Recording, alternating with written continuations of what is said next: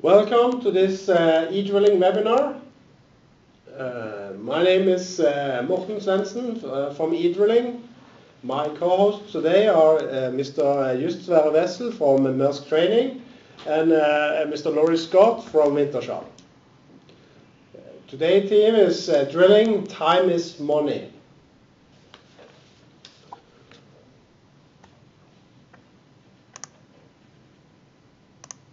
First, some practical information. You have all joined in this webinar in listen-only mode. But in your GoToWebinar application, there is a box where you can write questions. And we will try to have a Q&A in the end of the webinar where we can answer all your questions. When you leave the webinar, our feedback form will be opened, so we hope that you can take your time to answer the questions there.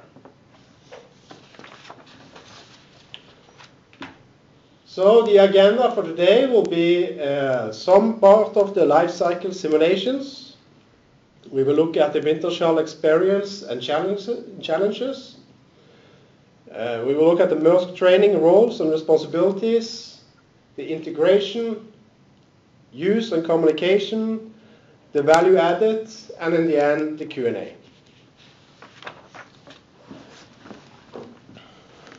So let's start with the life cycle simulations. The eDrilling concept of using our physical models in different parts of the operation.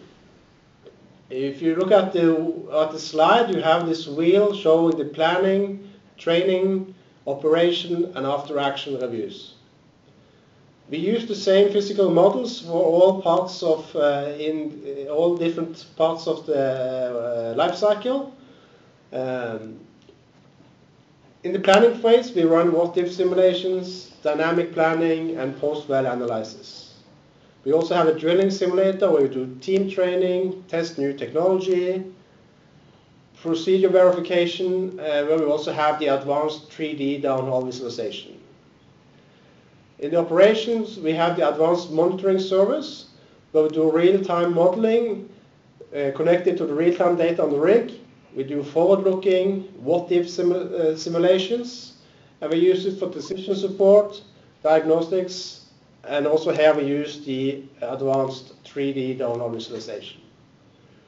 And on the left side, you see the different products used, where you have the well planner, which is the planning tool. You have the well sim interact and the well sim and the well sim essentials, which is different types of simulators for training on crews and also on engineers. We have the well ahead, which is the real-time decision support tool. And you have the WellVis and the WellVis 3D, which is the plotting tool and the 3D downhole visualization tool. So, over to Laurie. Yeah, I'm going to try and give you a flavour of what we saw as major challenges up front and some experiences from what we did together with Maersk Training and eDrilling. This is a semi-submersible rig.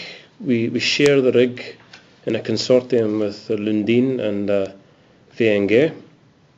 We've done a lot of good work with the rig contractor and the contract portfolio in the years, 2 years leading up to this. So we knew each other well, and we've had a lot of good performance both from the rig and the contractors. So you can see from the slide up here, during delivery we did have some non-productive time, almost 8 days. 3 days, for example, was a misrun with a weir bushing. We had an MWD round trip. We had a wireline tool we had to round trip. We had some noise non-productive time, nothing that would compromise us achieving our objectives. So all in all, we were very happy with that. But we took this rig to Haltenbanken just after Christmas, and we operated during January, February, March, and a little bit into April. Lots and lots of weather, which of course costs time, but it also adds risk to the operation because we have to suspend the well, we have to disconnect, and we basically can't start anything until we were absolutely sure that we could finish it. We have we were pushing the rig to its limits, both logistically with bulk and variable deck load and so on. So we had to be very conscious of managing that side of the business. The purpose of this webinar is to focus on how we manage the downhole risks. And we had a very challenging 26-inch section. We drilled that with a riserless mud recovery system. So we had a big heavy 20-inch string that we had to run, and then foam cement back to surface. We didn't want to exceed any limitations there. We also, in the 17.5-inch section, we pushed that very deep because we wanted to get the 13 3/8 into the Brigga formation. But the main risk in that section is to not go too high on the mud weight. We drilled it with all-base mud. You can see maybe from the plot as well, we had some significant weighting on weather where we had to disconnect. So we need to keep the hole in good conditions, lots of reactive clays in there. And then when we come to do the cement job, we don't want to exceed the formation strength, because the biggest problem there is that we lose the section, we have to re-drill it. That's something that's happened in the area before. We then move into the 12 1/4 section. Just below the 13 3/8 shoe, we have the Nyssa and the Quitnos formations. They're notoriously weak formations. They have limestone beds in them, and if you challenge them and you start to lose them, you give yourself big problems when you drill the remainder of the 12 1/4 section, and especially when you run casing and cement. So lots of weak formations below the shoe, the 13 3/8 shoe we had to take care of. And we also had to have a lot of focus on our running speeds when we ran the 9/7/8 casing and the cement job that came after that. All these sections are about not exceeding limitations. We have a model up front that we spend a lot of time and effort developing: pore pressure, fracture gradient, minimum horizontal stress, all the usual stuff. But of course we have to react to what we actually see. So throughout this we're using real-time pore pressure prediction, and we're accumulating a massive amount of information from lots of different directions, from mud company, from directional drilling company, from eDrilling, and we're trying to make decisions based on what we see. We also then move into the reservoir section. We had a low pressure scenario here. We're right on a fault boundary that defines the high pressure zone and the normal pressure zone in Halton Banking.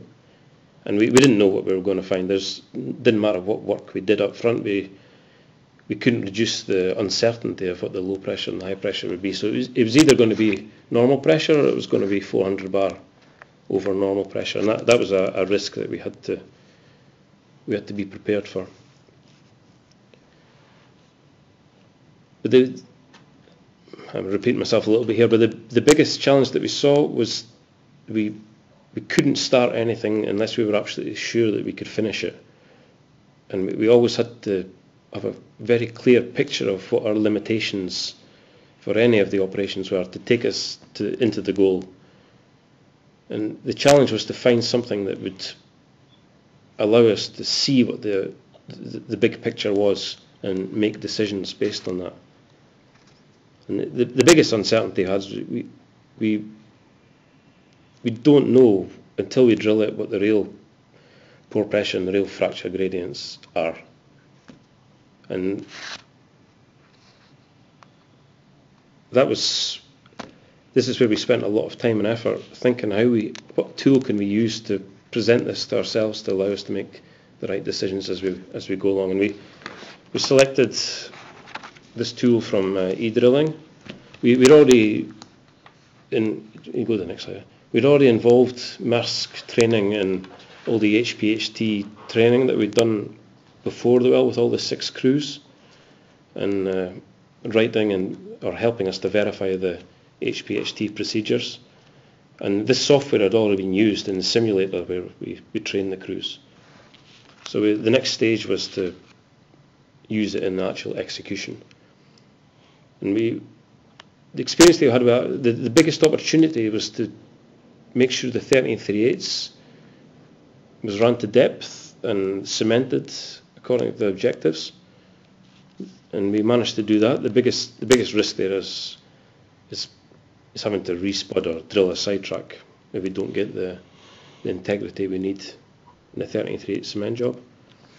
And the 9/7/8, or firstly drilling in the 12 1/4 section, we wanted to avoid ballooning or wellbore breathing. We managed to avoid that completely, and we want to cement without losses, and we managed that. That's a slight modification of the truth, but we managed that.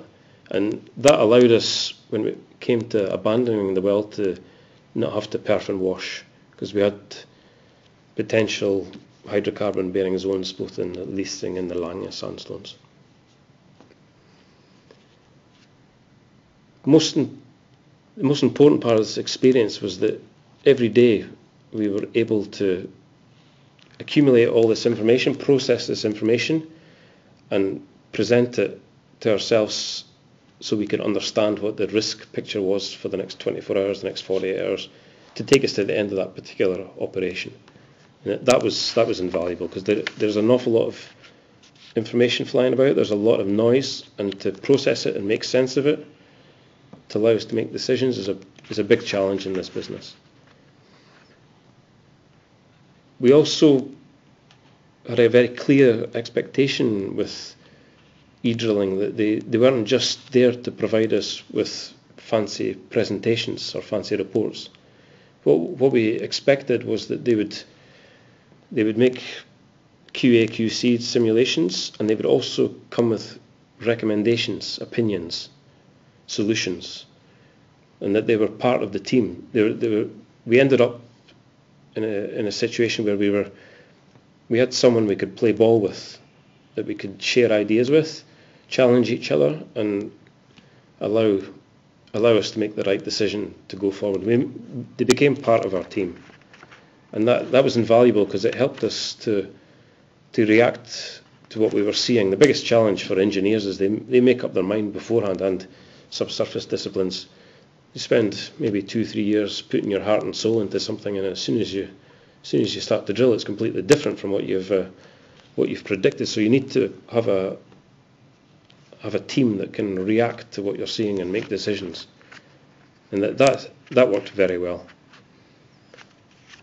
One of the things, of course, that it didn't do is when we drilled the reservoir section into what turned out to be the HPHT section, is we couldn't predict what the actual reservoir pressure was going to be.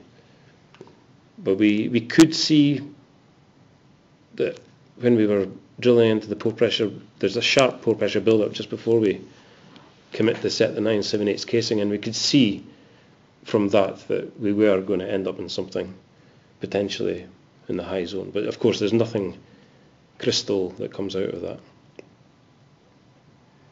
And so in summary, we were getting quality, thought through look aheads and what if scenarios that we were able to use to make decisions based on. Yeah. Just. Oh well, I'm going to be talking a little bit about the Maersk Training roles and responsibilities in this delivery. And first and foremost, we were the focal point for the communication between the operation to the Wintershall and the eDrilling operators. Also, we were part of giving an operational guidance and advice to the operation whenever needed, and the support. And to back up a bit on Laurie, to have someone to play ball with is sometimes quite valuable in order to make the best decisions moving forward. And also a significant part of our work was to do an operational interpretation of the modelled results, because at the end of the day a modelled result is only a numerical values. So our part of the task was also to actually look at the numbers and give an advice based on that, and give them or at least a few options to choose from, and weighting them a bit. As this is a simulator and it's a computer-based model fed from the real-time data from the rig, it also depending on a lot of the input data which can't automatically be fed into it, which we manually had to do, and the input and the output correlates. If you put wrong numbers in, you get a wrong number out, as easy as that. So we had a significant part of actually make sure that the input data given to the model was correct. And lastly, as according to Laurie as well, we were given the freedom or the task to research and explore the well boundary conditions, because managing the ECD throughout this well section to make sure that we deliver a well on time and within the operational window was quite crucial for the overall perspective of the well. The following slides, I will elaborate a bit on our delivery. The primary objective was to deliver an online risk register based on the MUSA experience, which was the previously HPHT well drilled for the Wintershall. A number of offset wells, which we could interpret into the IMSA well, and then based on the anticipated risks regards to the IMSA and the projected prognosis. This was continuously updated in the WellWIS, and we looked at situations like losses, cementing, running in hole, close to the fracture gradient in the Tweed Nose and the Nisa formation sandstones, Nisa formations. Also keep track of the reported pore pressures and the fracture gradients was quite important, and then get these included and displayed in a readable manner for the operation. And lastly, if there was any potential gains, that should also be included into the reports. The setup was based on a 3D visualization where actually we're displaying the well as drilled or as planned, and then updating in with the data and the information as drilled. Our secondary objective was to use the sophisticated hydraulic flow models to calculate the important EZD and the ESD values, and the combined hydraulic pressure distribution into the well. There are a few occasions where this became quite important, and in particular with the mentioned formations where the fracture gradient was lower than the one you see in the casing shoe, and where the operation had to take care of these formations in order to make sure that we didn't end up in a loss situation. We used the dynamic calculations to assist could assist in any well incidents like the loss and the gain scenarios. What if simulations can be done on ad hoc, where the what if simulations is driven by the real-time data, but we park the simulation and on the side we do a what if simulation. What will happen if we change a parameter? What will happen to the ECD values and the ESD values? And obviously run the kick modeling in order to verify the sufficient kick margin. We have a few examples where in particular we go into the lower part of the 12 1/4 inch section where the pore pressure actually was significantly higher than the estimated one, and all of a sudden we had to look at the kick modeling to see are we able to safely handle a kick in a section, and we had to reduce the kick model or the kick margin in order to do this, and that had to be included into the planning and the operation as well. As a last part of the secondary objective was to verify the model ability in the HPHT drilling, which it seems like it actually did.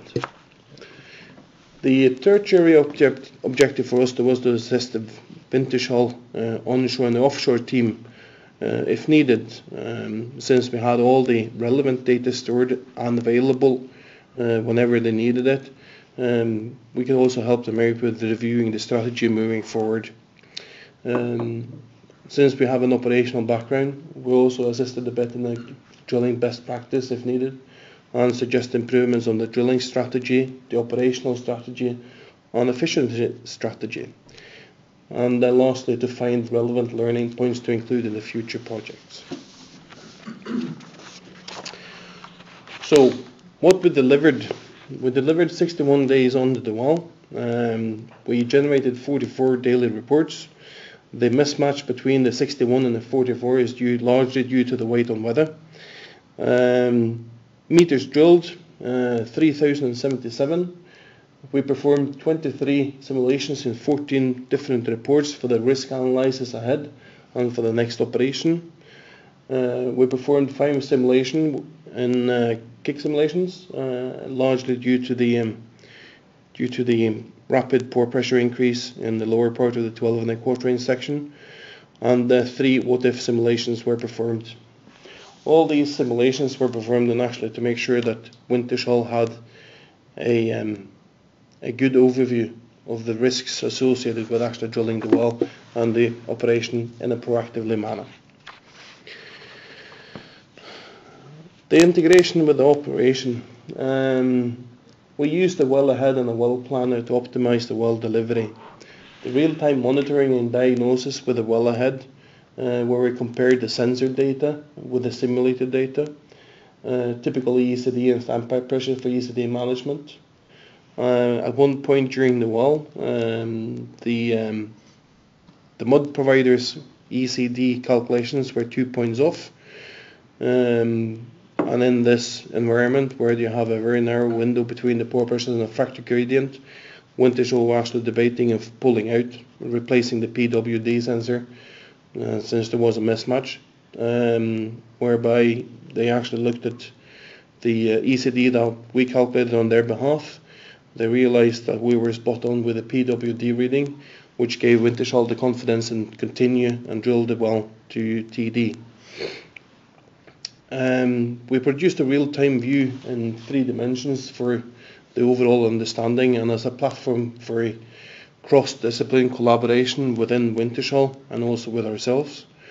We did several what-if and automatic forward-looking simulations based on the ECD and the important value of the ECD. The daily 24-hour forecast with a well planner. That's where we verified the risk picture and looked ahead in time, being a proactive partner in this. And the risk matrix was continuously updated with experiences along the well path. The simulation of the next operation was sometimes difficult due to the weather, which all of a sudden came up. Even though we have a good weather forecast, sometimes we had to do a what-if simulation and make sure that we're able to get out of the hole properly. The use and communication. By Wintershall, we were actually used quite proactively. We were trying to look ahead of time, trying to plan for the future rather than situation, and try to avoid situations emerging. We were given a lot of empowerment by Wintershall and Laurie and his team. But obviously in a situation like this, the communication is a critical key element, where we had a short communication line between me, myself and Laurie. If needed, we have the daily meetings where our simulations and the report generated was discussed with the potential solutions and recommendations. And within the Wintershall there was an effective discussions discussion lines and short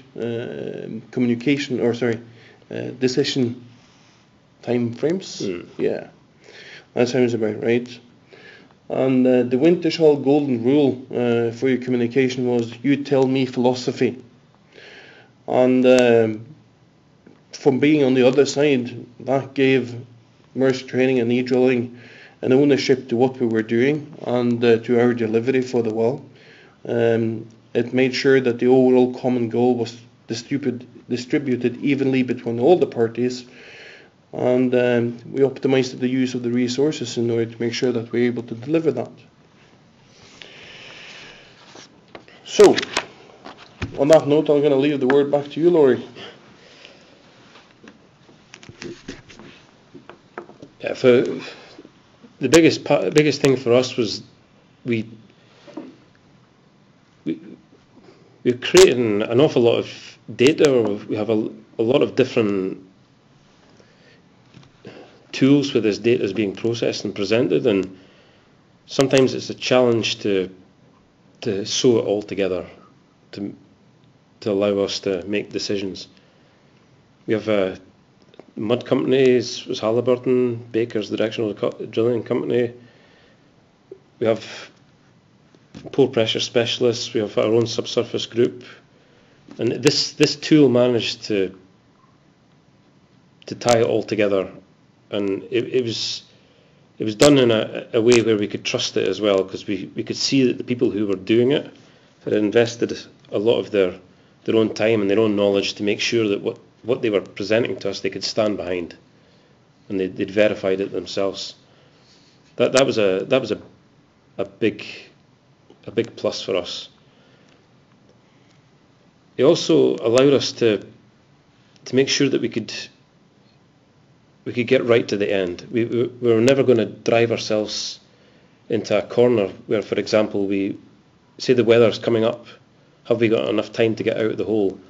Do we have the window we need to run this casing and not go on losses and complete the cement job without losing? Just allowed us to go through the whole process and simulate it and verify it to ourselves that our plan was robust and we could complete the plan.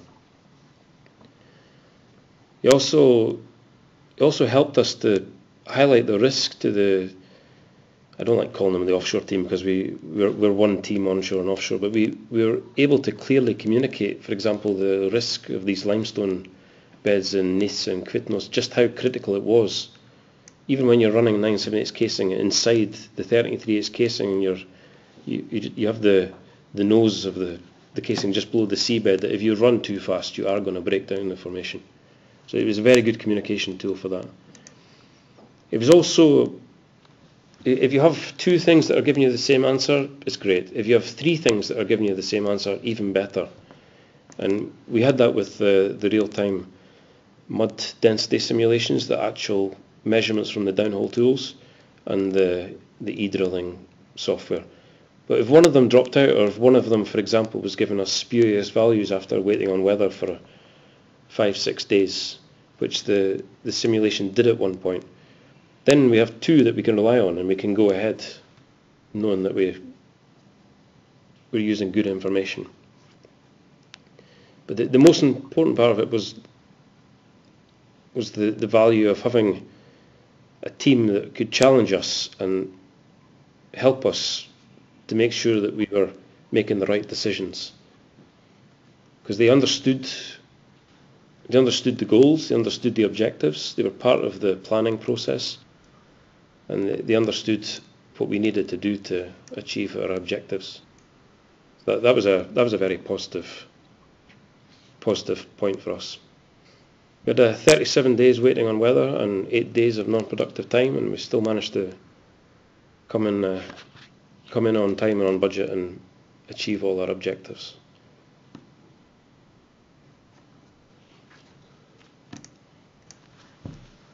Okay, thank you for listening in.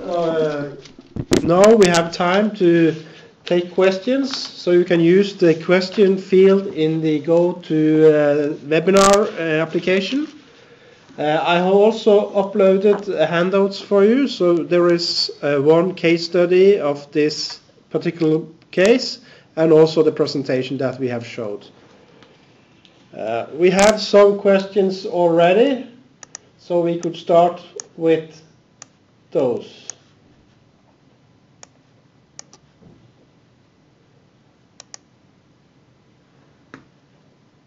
Yeah.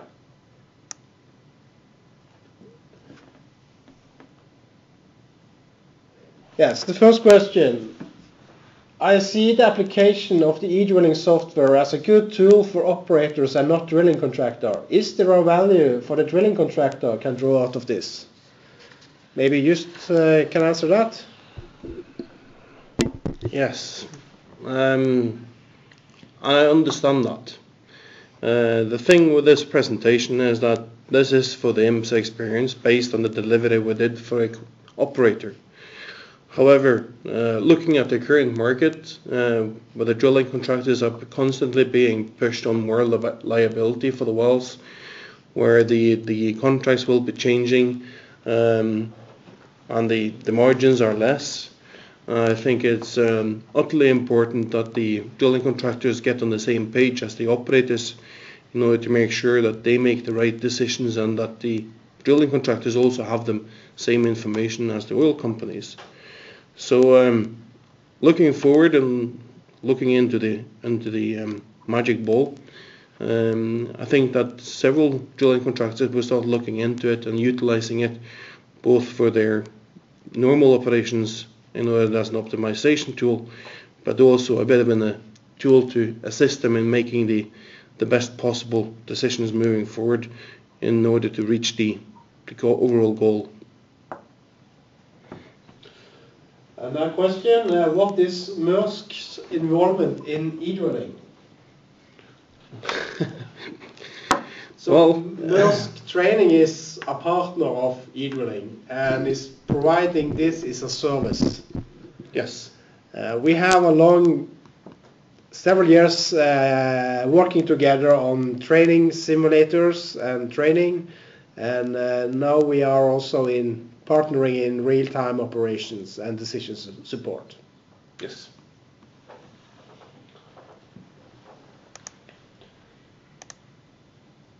So let's see if there's any other questions. How did the software de-risk achieving top of cement objectives? Was it all about tuning the ECD of the cement job to the real pore pressure and factor gradients measured during drilling? Yeah, that's pretty much it.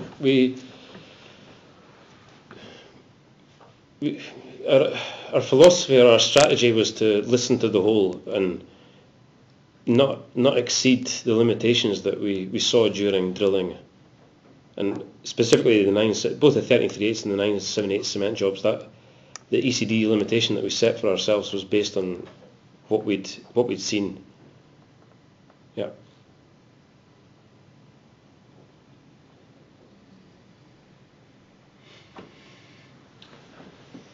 Okay. Next question: how does this product differentiate itself from the likes of Halliburton's well plan, where wells can be planned in depth in advance and real-time data fed into it for comparing parameters with modeled?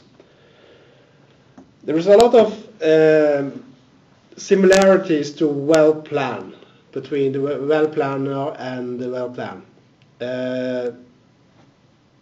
But the well planner is doesn't have as many modules as well plan.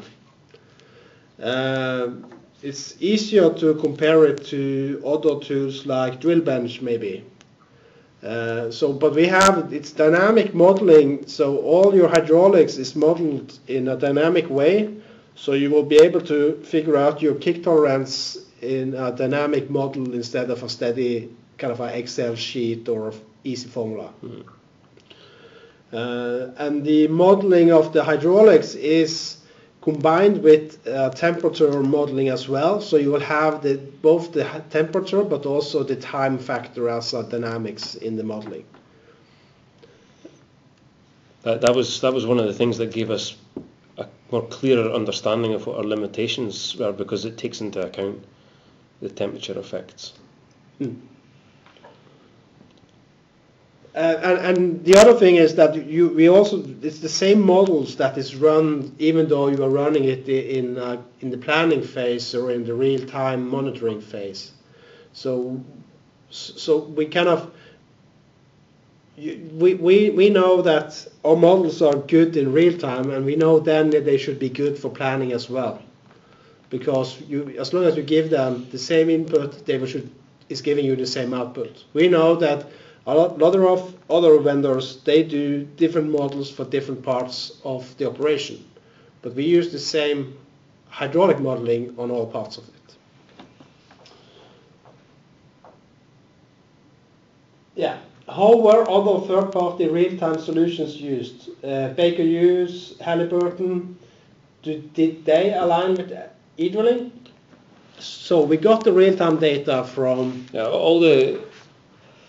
lots of surface and downhole measurements from Baker Hughes, and the mud company is Halliburton, Baroid. So they're doing the static or the downhole density modelling But all the parameters that we were getting from Baker Hughes, they went straight into this eDrilling system, and we can compare the two of them. You're not comparing apples with apples; they're different things, eh? Yeah. And I think a lot of the calculated values that came out of the eDrilling system, it filled in some of the holes that we weren't getting from the standard mud logging package.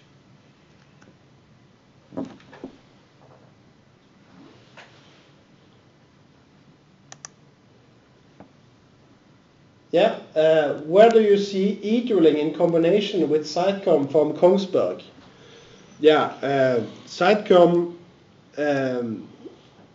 is basically a real-time data server which provides really good storage of the real-time data and a really good user interface for it. The big difference here is eDrilling does real-time modeling on the data, and you are able to model a bit more data than you will get in the real life. But in combination with Sitecom, there is kind of two ways of combining it.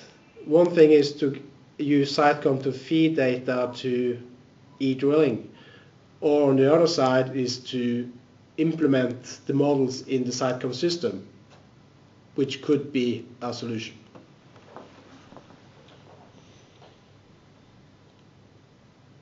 Yeah, I can take that. Yeah. Estimated and actual costs were very close. How did eDrill help achieve that?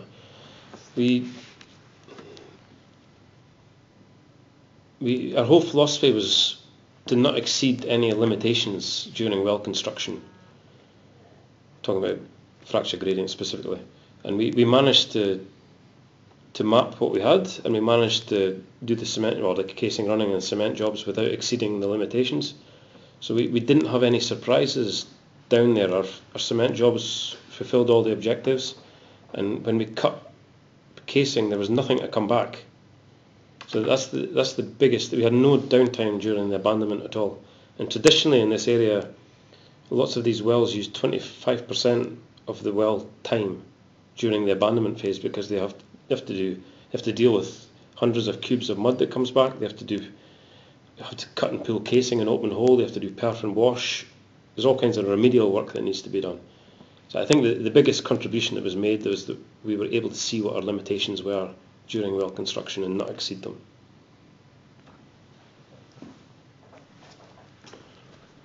Okay, that was the last question for now. Should we hang in there for another minute to see if...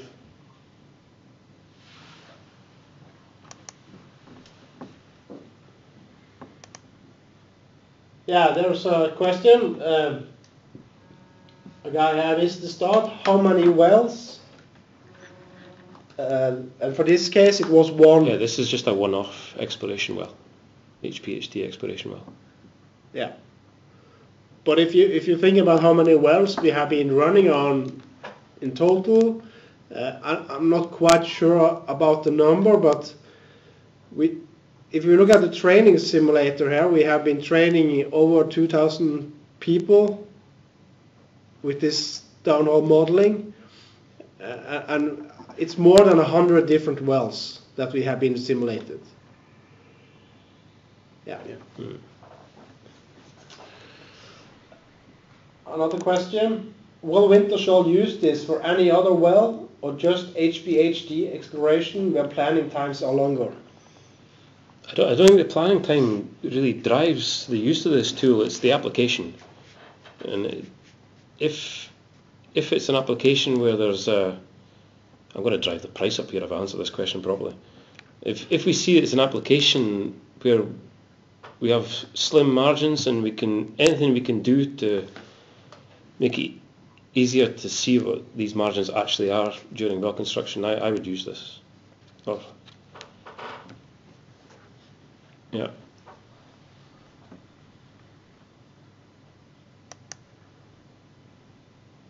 Okay, thank you for joining us. If you have any other questions, yeah, there's a new question. how much does this cost Wintershall compared to the savings? We had on the Maersk well, we lost, it was over 6 days when we cut the 978's casing, which is in Norwegian krone, it was something like 160 million krone. And this service cost us maybe 2.5 million krone. But don't tell eDrilling that. It's just that you don't want to get yourself into the situation where you're going to have to start throwing lots of money at fixing problems that you can avoid. Okay. Please visit our webpage, eDrilling.no, if you want to find out something more. And thank you again for joining us. And thank you, Just and Laurie, for bringing this together. You're welcome. Yeah, thank you. Have a nice day.